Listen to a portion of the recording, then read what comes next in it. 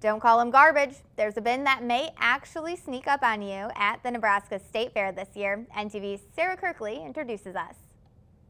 Hello, humans. This is Binbot, the recycling robot. He's my new invention. He's been created to add fun to recycling and to be people's personal concierge. When they go to recycle something, he'll tell them how to do it, what he can take, what's trash, what's recycling. I think I made a friend. I knew that there was a trash can robot out there, and I thought, well, why not a recycling bin robot?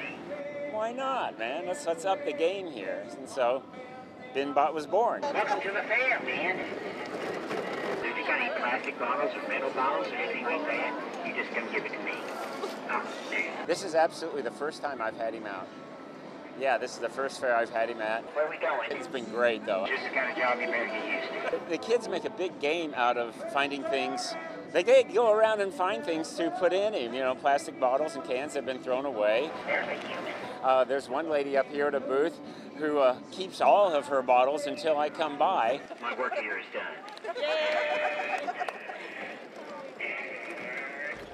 Runner also has a car called the Recycle Cycle that you can see in State Fair parades, and he hosts the Recycle Show on the sustainability stage every day of the fair.